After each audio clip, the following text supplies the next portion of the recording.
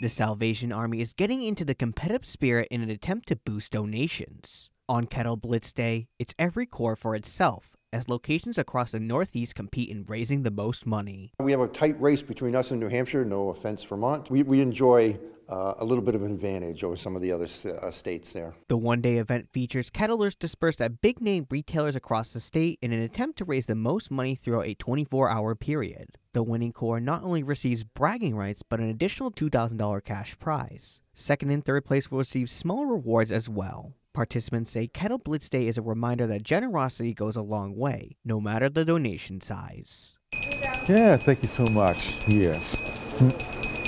People come in, they do a good job, their kindness, how people are, they're really friendly, and how they give. We'll see oil, we'll see rent, we'll see someone getting into an apartment, we'll see someone going to camp. But we really appreciate every penny. This may be a competition for the Salvation Army, but at the end of the day, it's about making a difference in someone's life. I think it's great for us all to do a little giving this time of year, especially.